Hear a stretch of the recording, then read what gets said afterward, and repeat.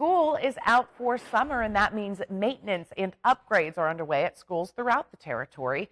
A 60-ton air conditioning unit has been installed in the Gardine Auditorium, a first in the school's history. The St. Croix campus was built more than 60 years ago as a fresh air structure, and the AC will allow for a more comfortable space for students, staff, and visitors for functions and performances.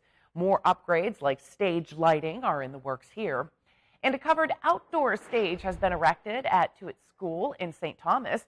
The school district's maintenance director says it was needed to provide shelter from the elements when hosting school-wide functions, which are often held outdoors in the courtyard.